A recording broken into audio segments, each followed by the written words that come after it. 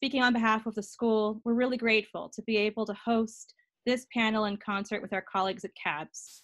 As many of you know, both Rare Book School and CABS offer week-long educational programs that have been interrupted by the coronavirus pandemic, which has had a transformative effect on many of our lives in our businesses and on our institutions.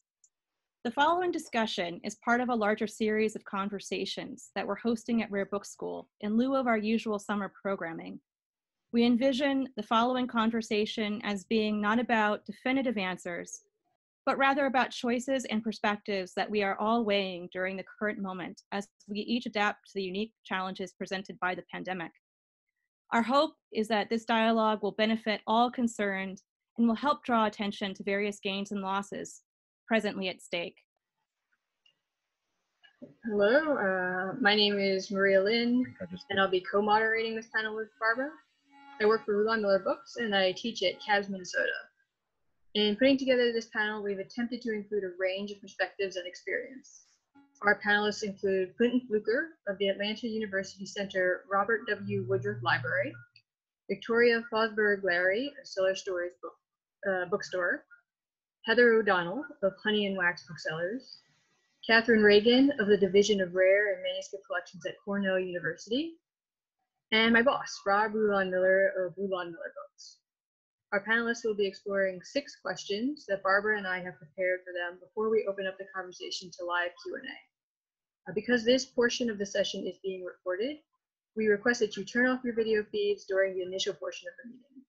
At 5 p.m., we will stop recording the session and we'll open up the conversation to live Q&A. At that later time, we'll be taking questions via Zoom's raise hand feature, and we'll be taking questions via Zoom's chat.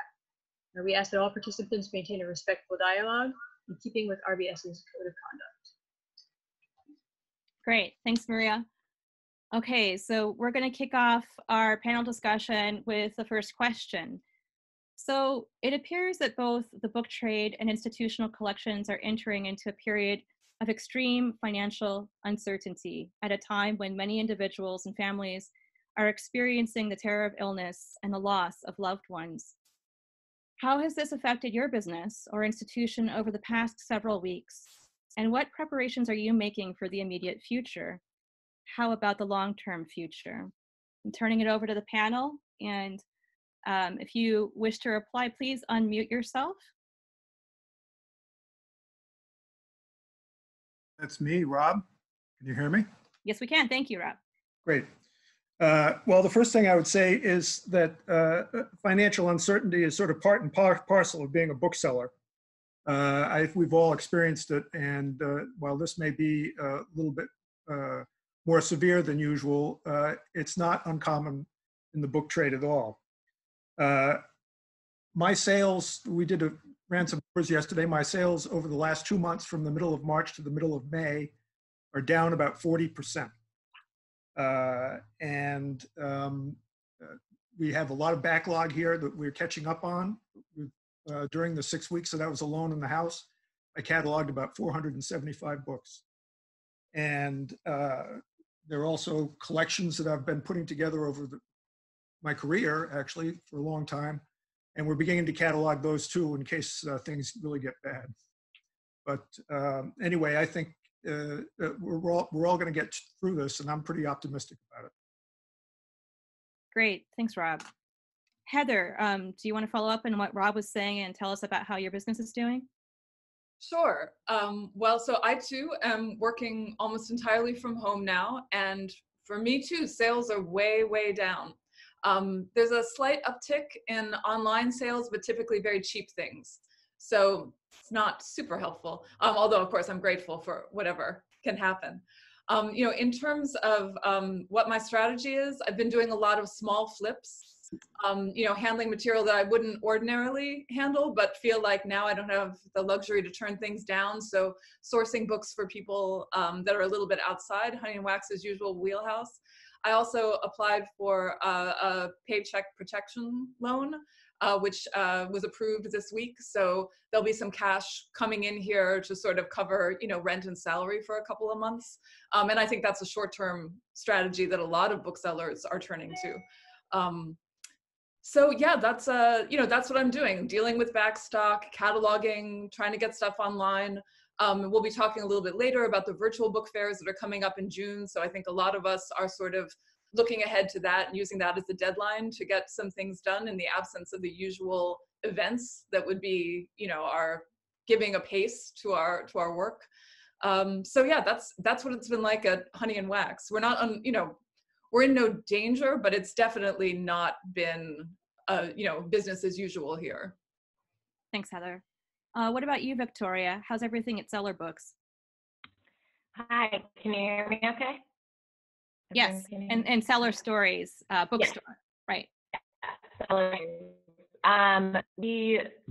Things are obviously very different because we're used to being open 6 or 7 days a week, and we're not. But similarly, we've seen an uptick in online sales, so that's been pretty steady. And like I said, we're no stranger to struggling a bit. We're pretty used to that. Pretty much every January through April is our slow period anyways. So definitely March was a bit slower than usual, but I mean, other than that, it hasn't been a drastic change. Usually we do plan for a spring sale in April, and then it starts to kind of pick up our summer business, which we're kind of, not planning on this year. So we're going to have to make some changes. We've done trying to get rid of some of our in-store stock that's not cataloged online, doing like a mystery box of books for $20, and just like Heather said, just small flips, trying to move any stock at all really is good. Anything is better than nothing, so we'll take it. Thanks, Victoria. Let's hear from our curators so that we can hear about what the institutional side is like. Katherine, do you want to tell us what's going on at Cornell? Yeah, sure. So Cornell Library staff are all still working remotely. And while we're temporarily paused with purchasing of physical materials, what I'm hearing from both librarians at Cornell and peers nationally is that we're nonetheless juggling a full roster of work. We're working on supporting remote teaching, research, reference, outreach, instruction, all the IT systems behind those programs, or engaged in work on cataloging and metadata cleanup and processing backlogs. I think it sounds like both institutions and booksellers are taking advantage of backlog and cataloging projects. Or we're writing grants or reconfiguring services or attending endless planning and administrative meetings to prepare for reopening work safely. And I think a lot of us share those activities in common. Higher education is deep in analysis mode, as I'm sure everyone knows, trying to figure out when faculty and staff can return to campus and how extensively we will rely on remote teaching in the coming academic year. So I think we're all learning together that uncertainty is pretty hard work. What we do know is that jobs in university libraries next year will center around ensuring academic continuity, making sure that our teaching needs are supported even if those activities are remote, and that students and faculty have course materials and research access even if that's digital. So our work is pretty much laser focused on that right now. And, as Rob was saying earlier, that we've, many of us have lived through multiple downturns. I'm optimistic about the long-term horizon, but, for the short term, it's going to be grim. Cornell scenario planning is underway for what budget cuts of 5, 10, or 20% would look like. So I guess we're going to need to be resilient and rely on each other and learn as much as we can from this experience to emerge stronger on the other side. Gosh, thanks, Katherine. Very sobering news. Clint, tell us about what's going on at the Woodruff Library. Hi, thank you. So similar to what Katherine was saying, we have a really interesting setup. There's some aspects of COVID-19 that are affecting us negatively, but and I'll speak to those, but there's also some positive things to take away from it. Namely that since we are working remotely and things are all digital, I think that the AUC Woodruff Library has discovered that we really have quite a lot of capacity as a digital resource for students and professors. And we have a different setup than your normal university system. Our library serves 4 different schools, 4 different historically Black colleges and universities. And so we're really doing our best to, like Katherine said, go through the backlog, digitize materials, well, not digitize materials, take materials that are already digital and then make them accessible. We're doing a lot more instruction with the various schools, the different research methods that people need, digital humanities projects. We're experiencing with our numbers an increase in engagement with the library in many different aspects. So that's great. It allows us to showcase our materials in a new light. There are the obvious downturns for curators, namely we had several symposiums and large-scale projects that were on the horizon right when the COVID-19 crisis really hit. And so these symposiums are often, for us at least, focused on highlighting special collections. And so you lose that opportunity to not only celebrate the donors who've given you those collections, but also you lose that opportunity to share that as a research resource and to get new donors. So that's a really important aspect of what's happened thus far. But again, I think that we've discovered in the long term that we have a lane in the AUC Woodruff Library of this digital capacity that perhaps the rest of the schools weren't aware of, and we're more than willing and able to keep moving in that direction. Great, thank you very much. Maria, over to you. Question 2. So question 2. In the book trade, the most recent analogs to the current crisis would appear to be the period directly after 9/11 and the global economic downturn of 2008. The first of these was dramatic in its impact, but relatively short-lived. The second had a depressive effect on the trade over a number of years. Do our panelists have a sense yet of how the current crisis relates to these earlier ones? And have you developed any strategies for the immediate future based on your experiences with these other events? You want to take it, Rob? Sure. Happy to, Maria. Thank you. Am I okay? Yes. Well, I sort of see this as just another crisis, and there have been a lot of them in my career. I remember starting before there were computers, and when the computer came around, man, that was a big crisis, and I'm still working on that one. Anyway, I'm just, we're going to try the virtual book fair, see if that's going to work for us. We're going to cut expenses where we can, and just keep my nose to the grindstone, really. Cataloging books and getting them out there. I'm not really sure what else I can say to that. Heather, do you have anything to add?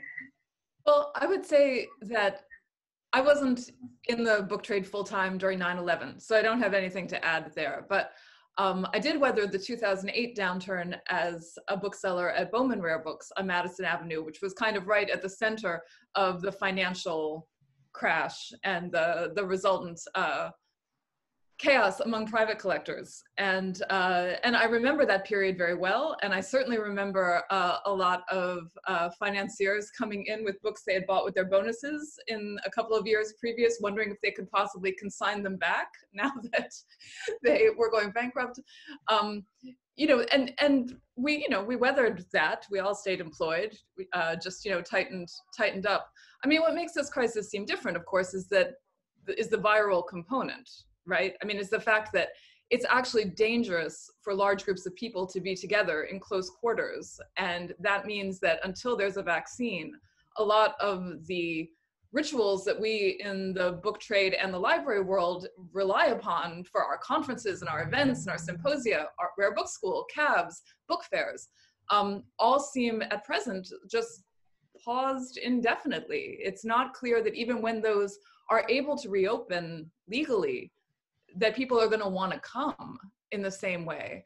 And that, to me, is really the thing that distinguishes this from a market downturn or something like that. Like, it actually changes the way we're all relating to other people and to space. And that, I think, is unprecedented, at least for me. Victoria, you weren't in the trade in 2008, right? Correct. But I started working in 2014. So you like me, you're a millennial. Do you have any perspective as someone who's sort of coming into this as your first crisis? Right. It's my first crisis at the Reins, I guess. I started here in 2014, and you could still see the after effects of 2008. I mean, for starters, I was his sole employee when he hired me, the owner of the store, in 2014. And prior to 2008, he had always had 3 to 5 people on staff. So, right off the bat, I could tell it was different than it used to be. He was very pessimistic all the time. I mean, he was very supportive of me entering the trade, but he was, always very vocal about, the fact that I was probably going to be poor for the rest of my life, and it was going to be a struggle if I wanted to be in this. So really, until I went to CAB last summer, I had only seen pessimism for the book trade. And not that this is a great time to be, running a bookstore. Obviously, it's definitely strange, but I will say it's kind of cool to get to try out all these different ways of book selling, a lot of which I just learned about last summer at CABS for the first time and figured, oh, maybe years down the road I'll get to try that out. And now I'm kind of in this unique, very strange position where I can try opening by appointment or just selling online, or, I can take the time to devote to these kind of projects and try it out and see what works, I guess. So that's kind of just been my mindset so far. Thank you. So for Katherine and Clinton, I know the 2008 recession also had some serious impacts on things like funding and hiring in the library space. Do you anticipate something like that happening again, or is it just going to accelerate the trend, or what do you think? Yeah, I think we're heading into another pretty grim era. I did live through 9/11 in 2008 as a curator. And what I learned during those times is that there will be an eventual recovery, but this one is just harder to see. Heather mentioned that it's really not just about the economy. There are much broader effects, and I think that what we're going to see is that when we do come back, there will have been cultural shifts that we can't fully predict either. But it's hard to see fewer than 2 to 4 years of austerity ahead for higher education at minimum. And what I learned in previous downturns is that buying will continue at institutions. It's just that it will continue in some cases with smaller budgets and maybe with a little bit shift in criteria. And so it'll be interesting to see how we can build on these virtual communities that we're only just now starting to see launch to continue to support each other. The book world is all interconnected. And I think we're going to learn a lot through this crisis, through these new tools that we develop, so that when we do come out of it, maybe we'll have more options, and those options will in fact make it easier to connect more people to the trade and not fewer.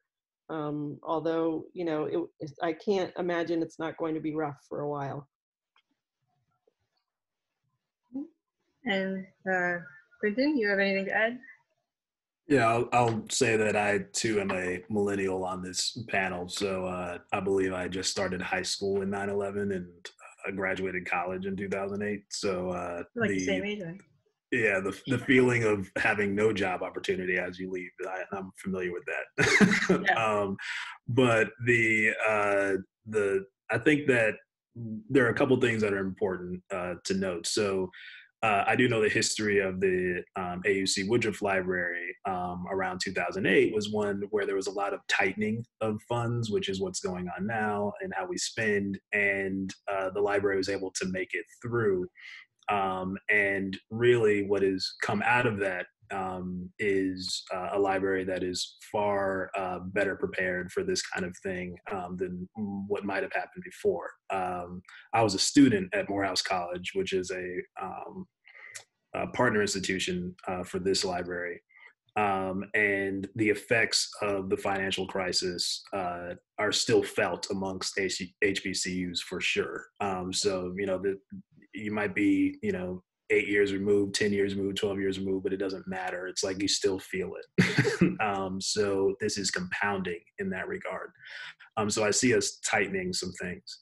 But strategies that I believe we've used beyond the financial and what we've started to do with our colleagues and staff is really focus on the mental health of everyone, making sure that they are aware of the Morehouse School of Medicine, which is right next door to us, providing services. Also, we really still focus on professional development so that even though if you're like at the house and, trying to do your best work, you still feel like you're moving towards something. I think that's very important. And the check-ins that we have with staff and colleagues are certainly more than they would have been if it was just at a regular work day or a regular work week. But they're not only about just checking up to make sure the tasks are done. It's really making sure that people are feeling comfortable to continue doing work generally. So we're implementing some strategies around that, which I think is really helpful. And so we'll see where this goes. I too think that the most important theme that I can identify is uncertainty. is where we are. Each week I come in and I'm just waiting to hear what we're going to do.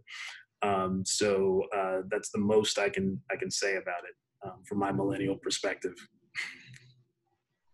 Great, thank you. Thanks. So Barbara? Yeah. So this question is going to delve into this social aspect that a number of you were getting at. The current pandemic has in some ways shaken us from our usual patterns of work. For many dealers and collectors, institutional as well as private, trade is not only about financial transactions, but also about camaraderie and social activity. Book fairs stand out as one of the many activities that bring us together. What do you think about the future of in-person book fairs, as well as the kinds of virtual book fairs that are appearing now? And what are some of the opportunities that we have in the present moment to form new kinds of relationships with dealers, collectors, and curators, and to reach out to newcomers who want to learn more about the kinds of materials that we work with? Rob, do you want to kick it off?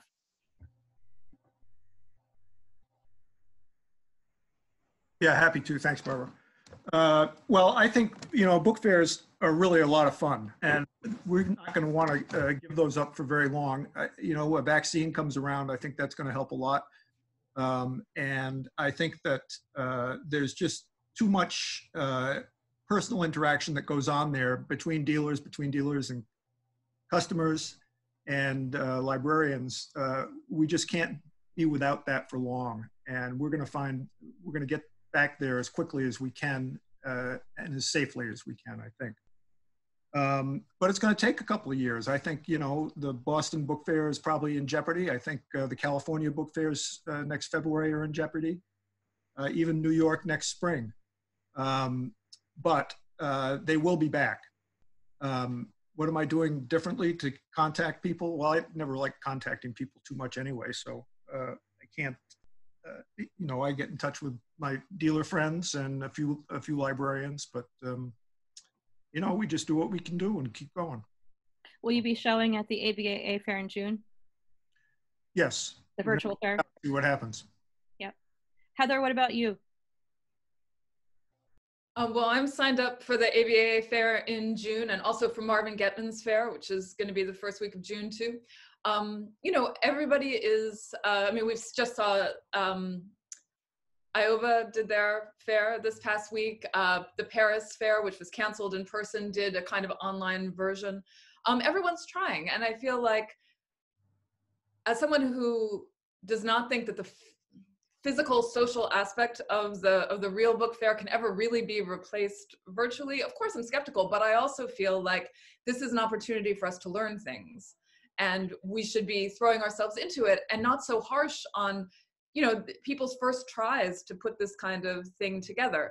You know, it's going to take a while to come up with a virtual book fair that is going to be good for everyone involved, and I think we just have to be real about that and do our best, continue to contribute, continue to support, see what we can learn from this. The truth is that scouting books at a book fair and scouting books online are two totally different skill sets. And all dealers have those both skill sets to some degree, but some are much better at one than the other. Right now, I feel almost like, for me, I mean, for the past 2 months, I haven't been in a room full of books that I didn't personally buy. And that is a lifetime record, and it is awful. I hate it. I hate buying online every day and never getting to go look at a collection or make a house call or visit a shop or visit another dealer. That it's a real loss to me. But at the same time, there's nothing to be done about it. So I'm trying to get better at online scouting, develop that skill set more than it has been. It feels a little bit like if you were obsessively working out like one arm.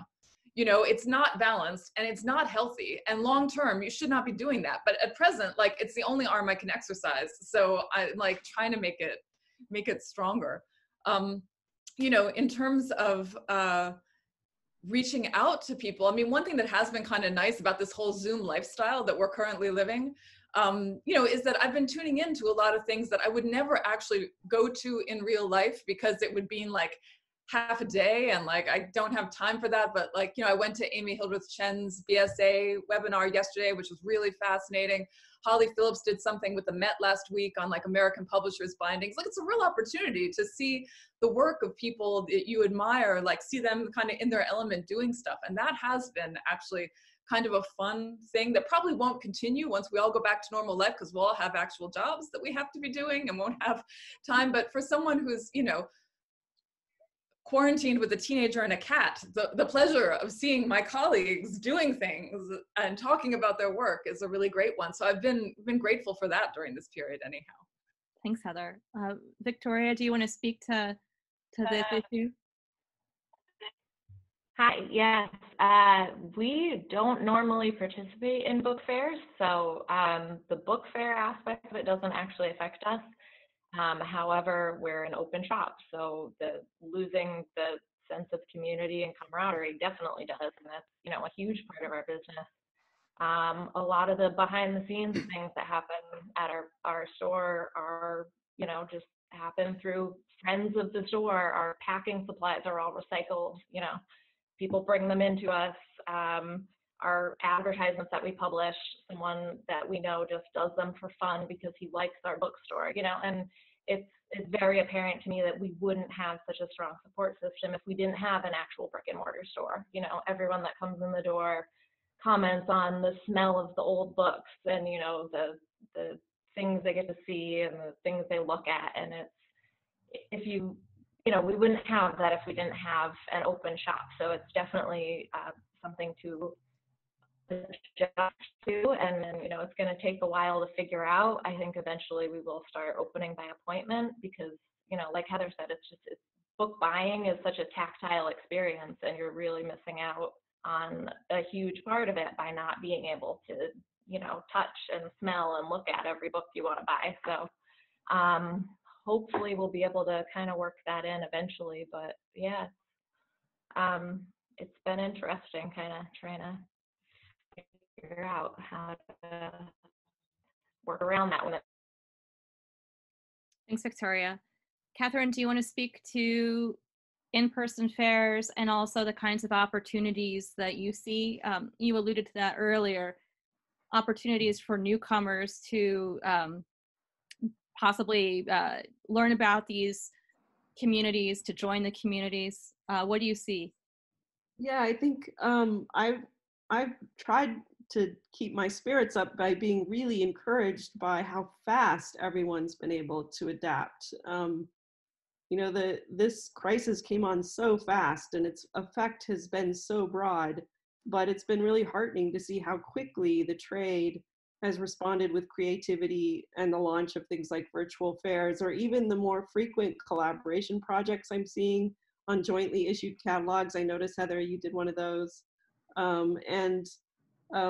I think cultural heritage repositories are doing the same. They're working on refuting misconceptions that we cannot serve research, teaching, and public engagement without direct hands-on access to our physical collections. We clearly can do that. At the same time, another lesson has been that virtual experiences are definitely poor substitutes for real ones. There's no way of getting around that. And after a year of this, I'm hoping that we can predict that there's going to be a huge pent-up longing for in-person interactions that will follow, including at book fairs. But until that becomes safe again, I do see a lot of opportunities for learning. The pandemic as a driver of increasingly creative responses and tools. I think we're only really just the beginning of seeing the efforts and how they're going to pay off. I mean, if you can invent virtual book fairs in 5 weeks, think of what we're going to be able to do in 5 months in terms of getting better at this. This types of online programming that we're starting to see, whether it's virtual fairs or more blogs and podcasts or new open content or educational activities moving online, all of that stuff, it does not have the cost barriers or the time barriers of physical place-bound activities. And I do hope that people interested in learning more about our fields while they're stuck at home will feel welcome and encouraged and more connected, and also financially more able to connect with some of these opportunities. Thanks, Katherine. And Clint, you were talking before about the library seeing increased access. Do you want to say a little bit more about that and opportunities that you see for this kind of outreach? We're going to talk a little bit more about that later, but particularly with respect to camaraderie and bringing newcomers in.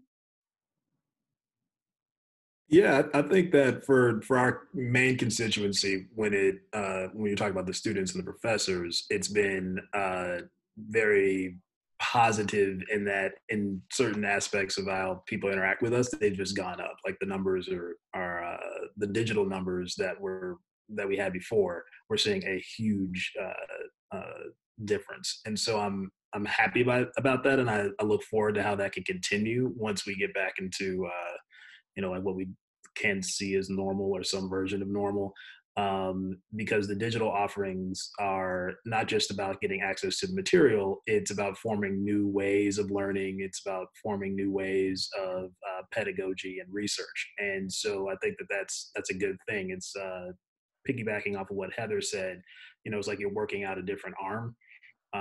And when anytime you can do that, I think it's a good thing. As pertains to the buying and selling of materials, like the fairs are great. The digital fairs, virtual fairs are a good thing. We should encourage it. We should go to it. And I think that it'll be great for existing relationships in some regards. It's like my relationships with dealers that I know, if I can see them there, showcasing stuff, that'll be a great thing. And you're like, oh, okay, so what do they have? That's excellent. What you lose in many cases as a curator, and I think any curator would say this, is that the relationship is everything. It's like your relationship with the dealer, your relationship with the donors. It's about meeting people and discussing the materials with each other, and forming this bond. And that's how you learn about new things. And it's also how you can trust somebody across virtual lines. When they say they have something, it's like, okay, great. I trust this person. And so the virtual fairs, I think about it with those two approaches. There's the existing relationships, and that's great. I'm curious how to form new relationships and I think the physical interaction is something that we can't ever overestimate, or it's something we need, rather. Can I just follow up on what Clint just said? Sure. A couple weeks ago, I got a call from a curator who I had talked to at the New York Fair, who said, we still have a little bit of our budget for the year, and the staff all met over Zoom, and we've decided we want to spend this with dealers that we really want to see on the other side of this, people whose work we admire. And so, we have a few things on your site that we're interested in.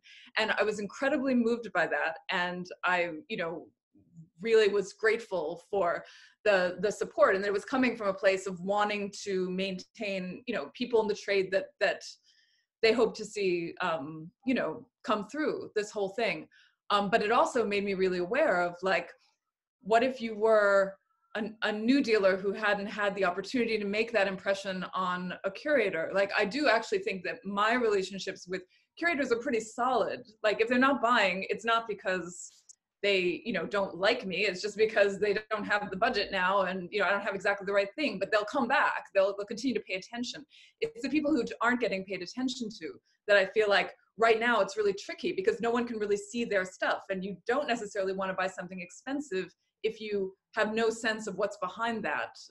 And so I think that is going to be a huge challenge for the trade, is how do we help people at a fledgling point make it through this difficult crunch? Yeah, thanks, Heather. And we're gonna come back to that as part of question 6 and explore some ways that we can help. I'm turning it over to Maria, who is going to kick it off with a poll that we're launching that talks more about institutional funding, which, is all of you can see, is a big issue. Maria, do you want to say anything before I launch the poll? Sure. So this poll is going to pop up on your screens, and you can pick the option that is most relevant to your situation. There's also a NA for those of us who are not members of any institutions. And the question I'm going to be asking is sort of aimed towards the librarians on the panel. So we've been seeing that some institutions are freezing their collections acquiring, or freezing their funding.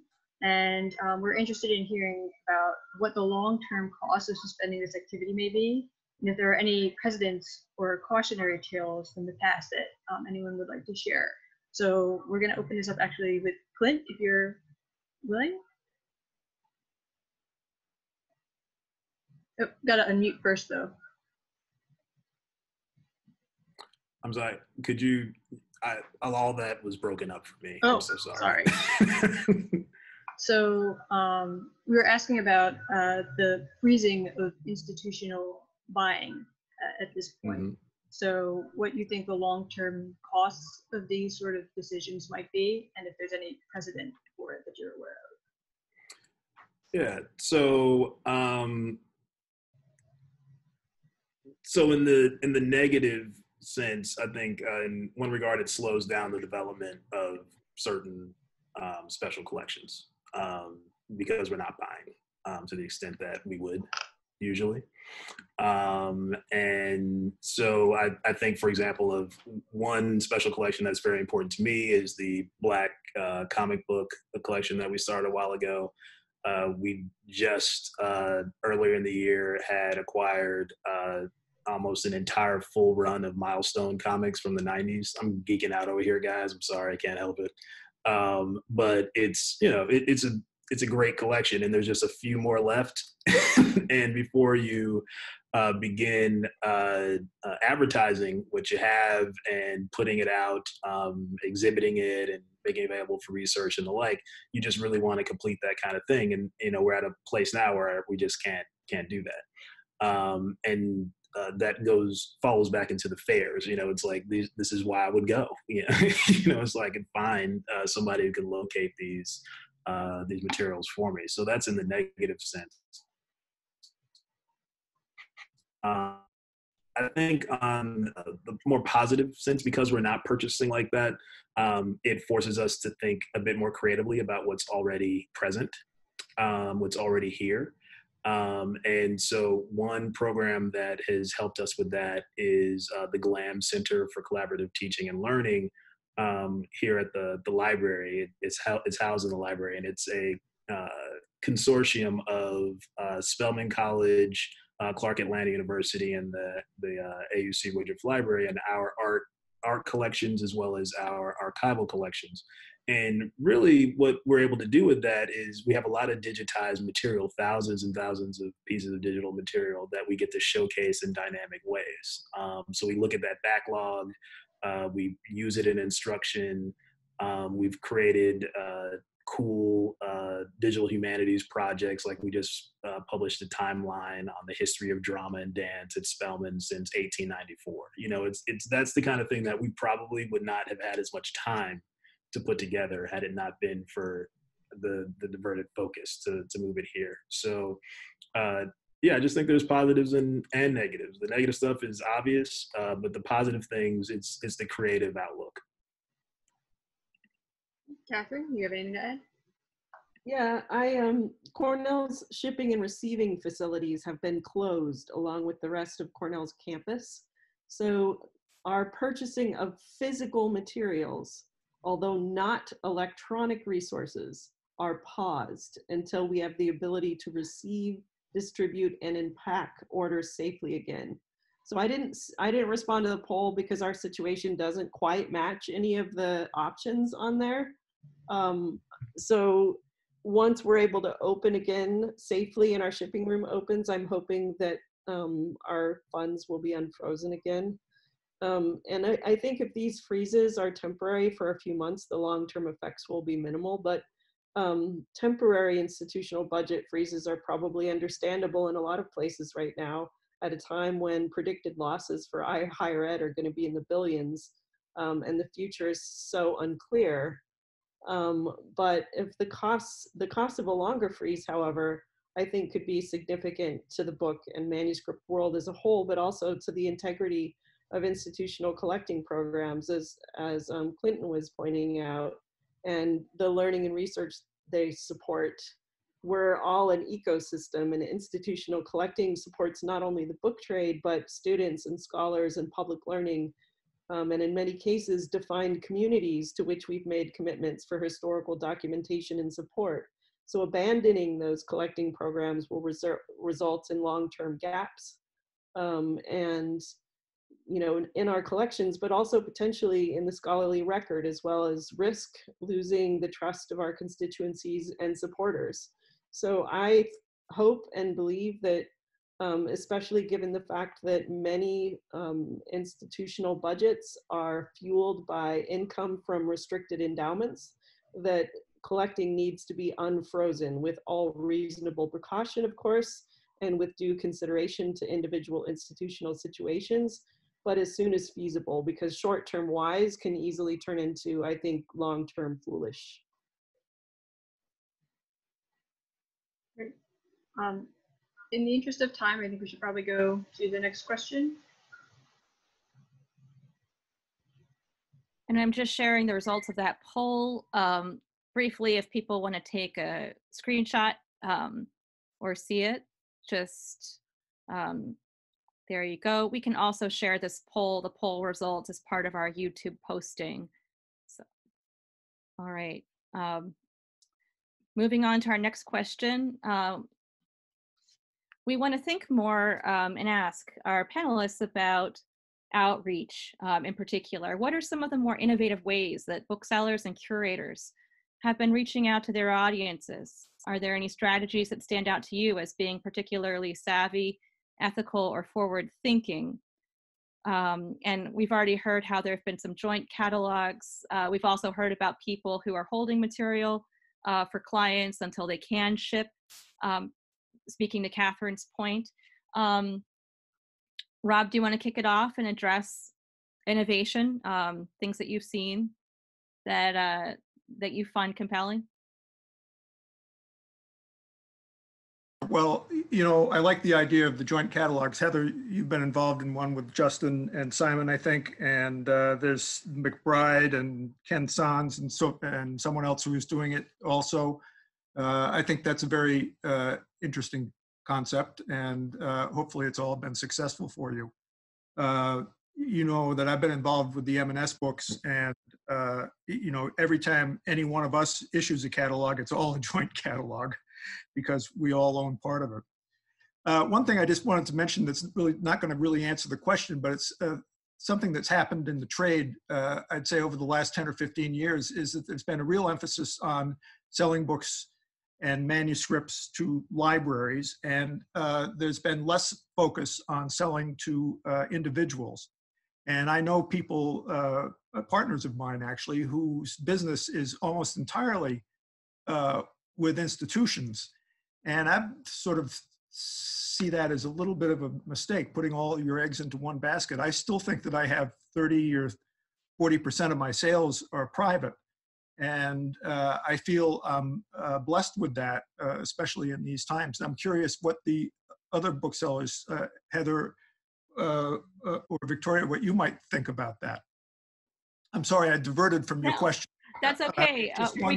It just sort of occurs to me. We'll build that in. Heather, do you want to speak to innovation and then also speak to this question of clientele, institutional and private?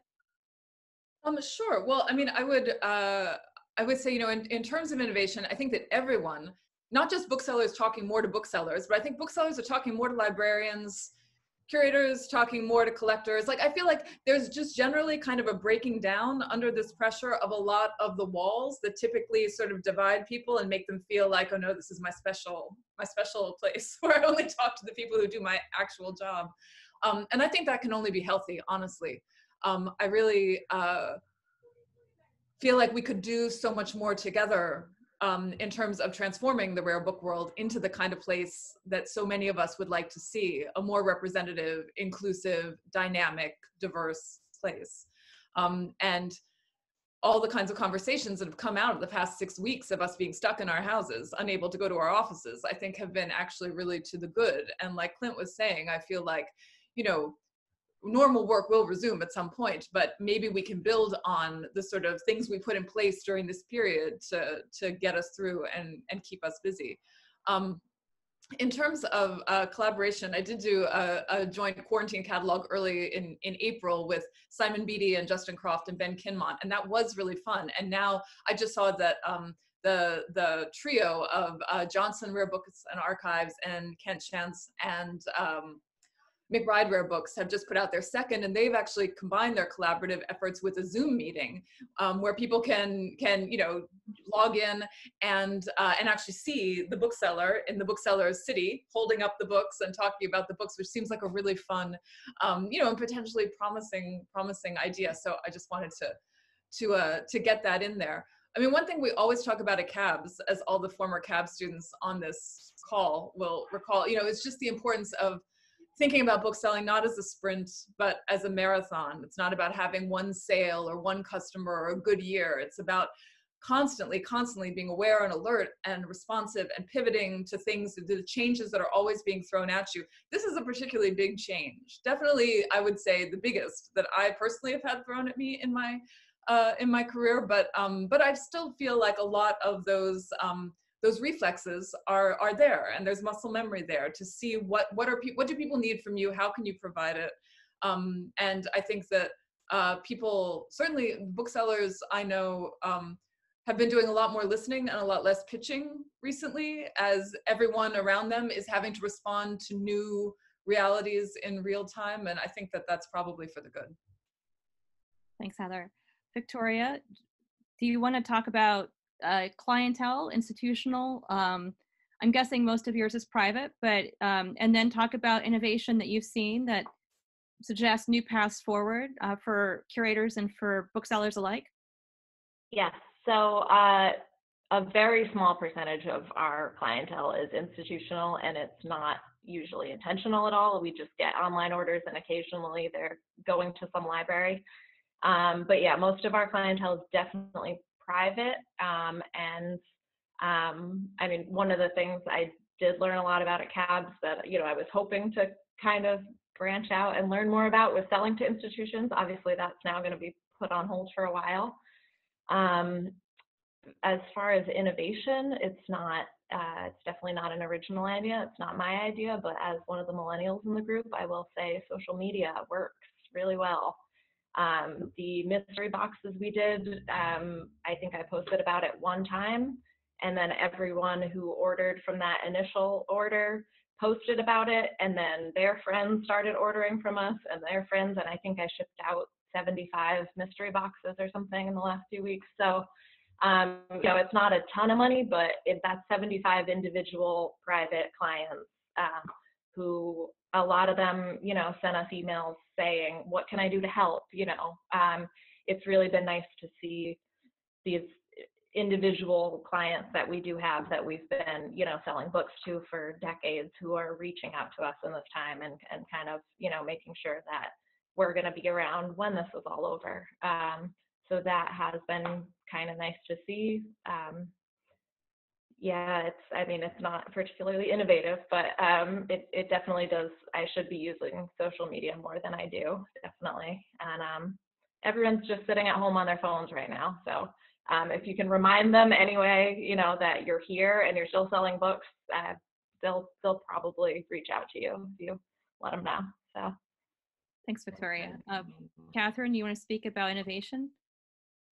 I don't think I have too much to add to what everyone's been saying. I just want to echo that, you know, yes to these new opportunities to collaborate and support each other and to listen more. And, you know, to that point, thank you so much to Rare Book School and to CABS and to you and Maria and all the teams that put sessions like this together. I think this is a great start, and it would be great to have, as I'm listening to everybody, having another replay of this particular event in 6 months and see where we are then might be really interesting and useful.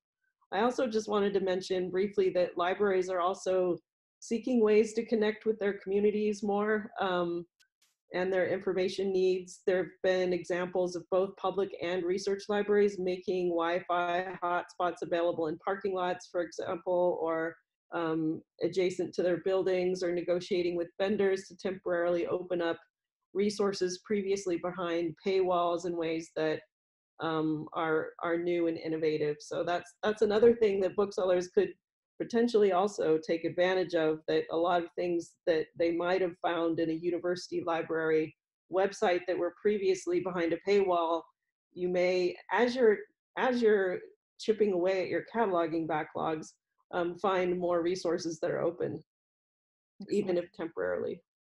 Thanks, Katherine. Clint, anything to add? Yeah, I'd say there's a few things. The first is really the forming of new collecting areas. So for us, one thing that we've done, the Archives Research Centers started documenting the AUC response to COVID-19, and it's already public. We've had many responses from students, professors, throughout the AUC, and it takes the form of people sharing their stories via text, video, photographs, and I think what you get is not just their stories, but also you get some images of the different kinds of digital events, the flyers and things like that have been going around. And so we've gotten a great response to that, and we're really quite excited about where that's going. Another thing that we've done is we're kind of taking digital collections and adding new ones each month. So like every month you're seeing new things come up, and they're planned throughout the rest of the year. Our digital services department is just, they're killing it. I don't know what else to say. And I think another thing that is really more my job is networks. So it's being a part of things like this, like, you know, with Rare Book School, to share what we're doing, but also to share our collections. Speaking to what Katherine just said about libraries trying to engage with communities, that's my role. So I sit on editorial boards for journals that focus on themes related to us, like the Atlanta Studies editorial board rather. And so anytime we can resources from the library that aid that digital journal, we do that. There's art projects around the city that have curatorial committees. So I try and sit on those so that we can provide resources. Yet again, it's a way for us to be seen, even if, you know, like we're not we're not open, so to speak. So we take that idea of innovation very seriously, and it is very community driven, and it means a lot in terms of forming those relationships at times like this. Great, thank you. Maria, Yes. ready to hand it over to you. Yes, we have one final question. The ABAA has an Antiquarian Booksellers Benevolent Fund, which was founded in 1952 to benefit antiquarian booksellers in times of personal need. Meanwhile, some businesses and institutions have contingency funds and safety nets in place to help staffers weather hard times. Are there any additional steps that we can take as a community to help those who are in need right now? This is a hard question, I think. Well, I'll start. I'm not really sure what additional steps. I haven't really thought of anything, but we've all heard of the Red Sox Nation. And I believe there's a bookselling nation that we're all sort of in this together. And I just want to tell a little story that goes back to a collection I bought about 6 or 7 years ago. It was put together by a guy in Saigon during the war. And he was buying books from booksellers in Saigon, and he decided he needed more than what they had in Saigon. So somehow the booksellers in Saigon got in touch with the booksellers in Hanoi. And the booksellers in Hanoi shipped books down on the Hanoi Trail on bicycles to this man in Saigon. And I thought to myself, my God, there's this war going on. And what a story that is, that the booksellers were sticking together and they still had their little nation. And meanwhile, everything else around them was in a mess. And I feel a little bit like that here. We see Heather doing joint catalogs. We've got virtual book fairs coming out. We're all coming together. And I think it's going to continue that way until the crisis is over. And when the crisis is over, I think we're all going to be better for it. That's all. Heather, Victoria, anything to add? You know, I would say just a quick note on the ABAA Benevolent Fund. That is a fantastic fund, but it is strictly earmarked for personal, personal crises, not for business crises. So unfortunately, a lot of the suffering that we're seeing right now, it's not the result of fire or flood or cancer or something like that. It's the result of a business downturn that is affecting everyone. So the Benevolent Fund would actually not come into play in that circumstance. I know from talking to a lot of local Brooklyn booksellers, like we all went after the PPP loan, which is largely forgivable. And I would say if you're a bookseller who's struggling, you should definitely look into applying for that during the second round. I think you have till June 30th to, you can get a couple of months of expenses covered anyhow. So I would definitely do that. And then like Rob was saying, I mean, we all want everyone to come out of this. And I think that we can work together, not just intellectually and that way, but also financially. Partner with people who, if you're able to do that with someone who is struggling or could really use the partnership, if you have resources that you can devote to helping other people in this field, this is a good time to devote those resources.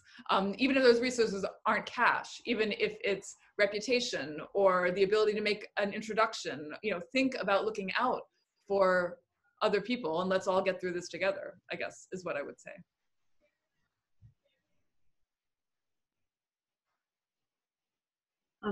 As institutions, do you think libraries have a hand to play in this, or are they a bit too impersonal for this sort of application? One of the things that I've been trying to do, only because Cornell's acquisitions are on pause, is that I've been trying to connect to dealers with private collectors in my network, or referred them to another institution if I happen to know that library is still buying, if and when I notice things in a catalog that contain items of interest to those specific collectors or programs. Because even though we're on pause, I have not stopped reading catalogs. I still read all the catalogs that come across, well, no, not all of them, but many of them. And I've even started buying a few things with my own money because I can't use my institution's money of things at low value, just because it's hard. It's a lifelong habit of spotting undervalued items that are a perfect fit for something, a collecting initiative or a scholar that you know is working on something, or you know, just knowing, as you've all been observing, that we're all connected in this together and wanting everyone to come out through the other side. So those are just a couple of things that have happened in my practice. Clint, Victoria, anything to add?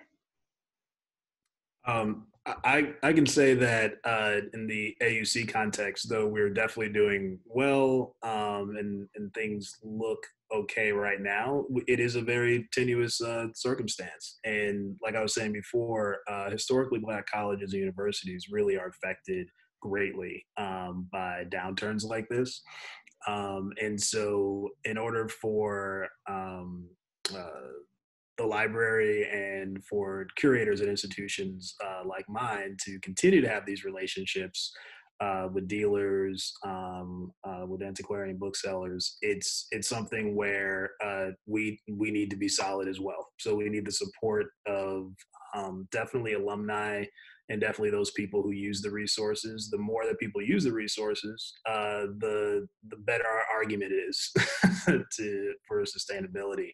And also you can donate to these kinds of institutions. You can donate to ours. So I think it's really important that we keep that in mind, as it's an ecosystem that and we all share in it. So yeah.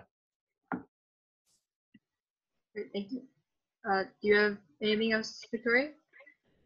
Not much, but yeah, I mean, like everyone else kind of said, it's a tough time, so there's not really much anyone can do, but you know, I think my best advice is just to be patient with everyone that you're dealing with and be kind to everyone that you're dealing with, because anyone that can spend money right now, you want to keep them around, and the ones who can't right now are going to be able to later. So you want to do whatever you can to ensure that they're going to when the situation changes. I mean, you know, after my boss passed away, we had people coming in for like a year giving us money that he had loaned to them when they were in, you know, some time of need and they couldn't afford dinner. And I'm not saying you should loan out cash by any means, but those people come back and they remember you and they remember what you helped them out in a time of need. And I really do think it saved us in the past. So I'm kind of counting on it to save us again. That's really our only safety net. That's all I got. Good. Great. Well, I want to say thanks to all our panelists for their thoughts. This is the point of the discussion where we're going to open it up to live Q&A.